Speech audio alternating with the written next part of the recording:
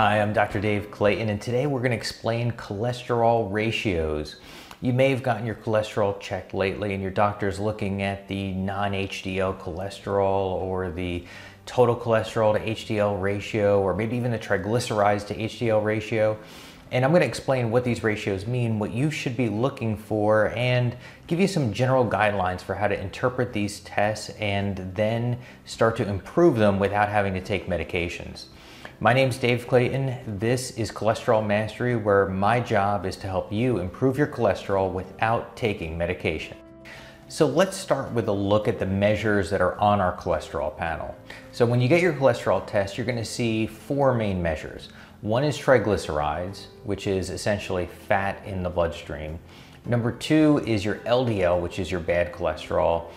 HDL, which is your good cholesterol, and then your total cholesterol. Now, because of the limitations of our testing, triglycerides is another way to approximate cholesterol. You see, all cholesterol is transported around the body on these carrier molecules called lipoproteins. Now, two of those are on our panel. They're HDL and LDL. That's high density lipoprotein and low density lipoprotein. But there's a couple of more lipoproteins that carry bad cholesterol, but they carry more triglycerides than they do cholesterol. So what we do is we do a little bit of a calculation and we look at the amount of triglycerides and the amount of LDL and HDL, and then we calculate out the total cholesterol. Now you can also measure LDL directly, and you can also back out LDL from your total cholesterol and your triglycerides. But these are ways that we measure the amount of bad cholesterol and good cholesterol. And then the ratios are ways that we just kind of process those numbers to look at different ways to present that information to help you make decisions about your risk for a heart attack or a stroke. Now, in general, we can look at triglycerides and LDL as representing all of the bad cholesterol. We can also look at good cholesterol as being the only, we can also look at HDL as being the only good cholesterol on the cholesterol panel. So what we want to see is a lot of HDL, a lot of good cholesterol, and less of the LDL and the triglycerides. Now, we're not going to want those to go to zero. We need them in our body to get cholesterol and fats where they need to go. But we want those as low as possible and HDL as high as possible. And in fact, when you look at the normal ranges for, or the optimal ranges, I should say, for all of these, you'll see that they all center around kind of a 40 to 50 level. So if we look at an LDL that's perfect, it's below 70. So let's call it 50. If we look at triglycerides in their optimal range, they should be really low, around 40 or 50. If we look at a really good HDL, it's after it exceeds 40 and it gets into the 50-60 range that we call it a really good level of good cholesterol. So when we look across the cholesterol panel, we want to see low levels of bad cholesterol and high levels of that good HDL cholesterol. So with that in mind, let's look at some of the ratios that your doctor may be looking at. Now, the first metric that they may point you towards is your non-HDL cholesterol. And when we look at this, we just take the good cholesterol, we subtract it from total cholesterol, and what's left is non-HDL. And that's a good way to approximate all of the bad cholesterol that's out there. A good level of non-HDL is under 130, and a bad level would be, of course, anything over 130. So this is an important measure, and it gives you an idea for whether you need to bring down your triglycerides or your LDL and start moving that in the right direction.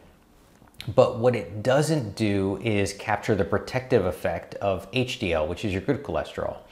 Now, what I mean is that if you had two people, one with a good cholesterol of 30 and one with a good cholesterol of 50, they would have different cardiovascular risk because the guy with the low HDL is more at risk of a heart attack because he doesn't have as much of that great good cholesterol that's pulling cholesterol out of the arteries and cleaning out those artery walls and really helping the heart stay healthy.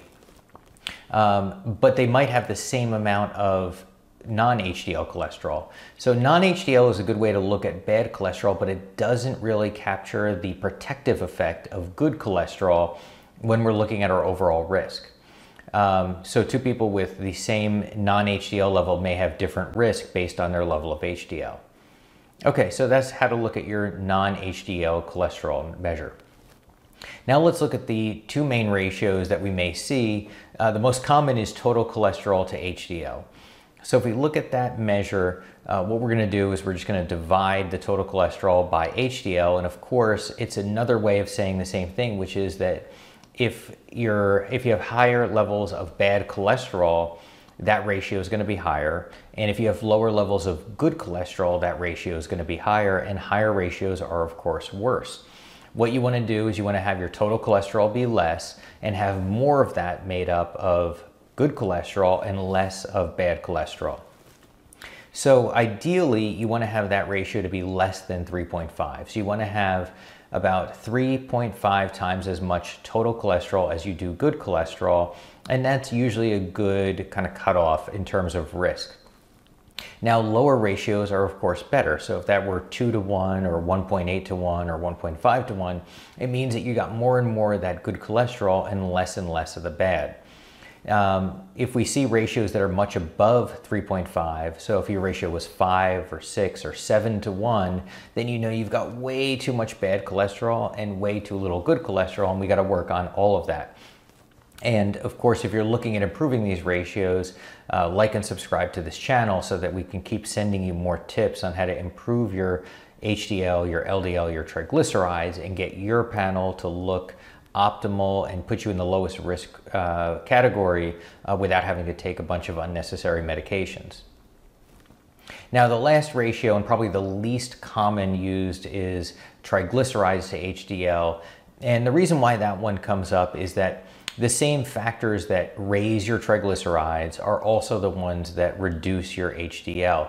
So when you look at people who have a high carbohydrate diet, they're not getting the right amounts of healthy fats and other lifestyle factors that are contributing to a low HDL and a high triglycerides, it's going to be really glaring as those two numbers start to diverge that we need to make some changes. And again, higher ratios of triglycerides to HDL are worse. You definitely want to see that more like a 1-to-1 ratio. And as you get into a 3-to-1 or a 4-to-1 ratio, you're increasing your risk dramatically. So that's a good way to think about the ratios. And what I want to do next is just give you a couple of different examples of people who might have high or different ratios based on their amounts of LDL, HDL, and triglycerides, and then let you see kind of how, if we improve our panel, it really comes down to the same steps, which is let's raise the amount of good cholesterol and let's lower the amounts of triglycerides and LDL. And those steps we're going to go into more detail as we get on this channel. I'm going to show you different ways that you can move all those metrics in the right direction. Okay, so let's take a look at a couple of different people, kind of example cases here. All right, so let's try one guy with really bad cholesterol. Now I say guy, it could be guy or girl. But in this case, the total cholesterol is 220, LDL is 150, triglycerides are 200, HDL is 30. Now, these are the numbers that you're going to get back on your cholesterol test. And if we look at what the ratios look like, the non-HDL number is 190. And that's way more than the 130 that we said is the cutoff. So this is definitely going to get flagged. And it's another way to say with one metric that you need to improve your HDL and reduce your LDL at the same time. So in this case, your non-HDL level is 190. And it's a good way of showing that whether you're looking at triglycerides or LDL, you've got too much bad cholesterol kicking around and we've got to bring that down. And it's only when we look at whether that's made up mostly of triglycerides or LDL that we'll know exactly what steps we need to do, because reducing triglycerides is a little different than reducing LDL. And we'll get into that in more detail later. Now your triglycerides to, your total cholesterol to HDL level is 7.3 in this case. Now we said that 3.5 is good, levels like 4, 5, 6 to 1 are worse. At 7.3, it's clear that you're in a very high risk category with a total cholesterol to HDL ratio in this range. Okay, now that's a clearly bad case in terms of not only the absolute amounts of HDL, LDL, and triglycerides, but also the ratios of total cholesterol to HDL and also the total non-HDL cholesterol level.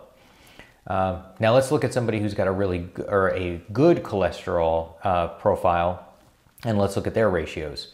So in this case, total cholesterol is 170, LDL is 100, triglycerides are also 100, and HDL is 50. So if we look at the ranges in terms of what are good levels, I picked numbers here that kind of hit the cutoffs on what is a good number without getting into the great ranges. Now in this case, your non-HDL comes in right under 130, it's 120. So in terms of non-HDL, we're saying the same thing here as we did with each of the individual measurements by saying that your total bad cholesterol is in a good range. And then your total cholesterol to HDL level is also right about where it should be. It's at 3.4, which is just under the cutoff of 3.5. So what we see is that if our LDL, triglycerides, and HDL are in ranges where we generally see those as being good numbers, our ratio and our non-HDL cholesterol level all come out to be right around the same good level. And then just for comparison, let's look at what I would consider to be an optimal cholesterol panel. In this case, total cholesterol is 145, LDL is 70, triglycerides are 50, and HDL is 65. So in each of these cases, we've picked numbers that represent really good ranges for LDL, HDL, and triglycerides. And our ratio reflects that as we see that our total cholesterol to HDL ratio is 1.8, well below the 3.5 that we said was a cutoff. At 1.8, we're doing great. Our total cholesterol is barely twice our HDL. Non-HDL cholesterol, we said the cutoff was 130. In this case, with optimal numbers, non-HDL comes in at 80. So if we look at a bad cholesterol profile, a good cholesterol profile, and a great cholesterol profile, what we see is that whether we look at the individual ranges for LDL, HDL, or triglycerides, or whether we look at the ratio or the amount of non-HDL cholesterol, all of it tells the same story. What we want to see is less of the bad stuff, the triglycerides and the LDL, and more of the good stuff, which is the HDL. If you want to learn more about how to move your numbers in the right direction, I encourage you to like and subscribe to this channel because we're going to keep sending you great information on how you can improve all of these metrics and move your cholesterol into the optimal range without taking medication. And if you want to go all in, check out our website at rx5.com where we've got cholesterol mastery programs that will help you improve your LDL, HDL, and triglycerides by giving you online education, support, and coaching to help you make the step-by-step changes to your lifestyle that you need to improve your numbers without taking medications. I hope you enjoyed this video, and I hope to see you next time. This is Cholesterol Mastery. Thanks for watching, and good luck.